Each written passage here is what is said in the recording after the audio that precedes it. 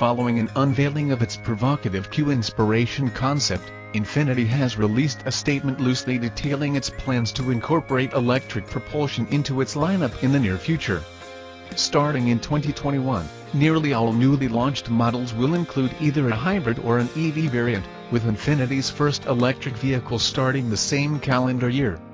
Infiniti didn't go into details on its electrification programs, but it did concur that most new models launched from 2021 on will rely either on battery electric propulsion or what the business phone calls e-power.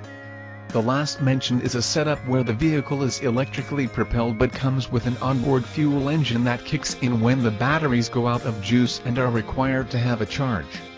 We say large bulk, not absolutely all, because Infiniti called out a body-on-frame full-size luxury SUV among the possible exceptions to the electrification plan.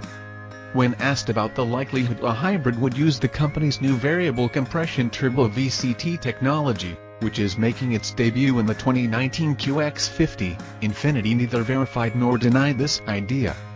A representative informed car and drivers that VCT will provide as a bridge between internal combustion motors we've today and our electric future. There is absolutely no word in regards to what form the electric vehicle debuting in 2021 will need, but with the Q-inspiration just as one flagship, Infiniti said future vehicles will wear similar design motifs.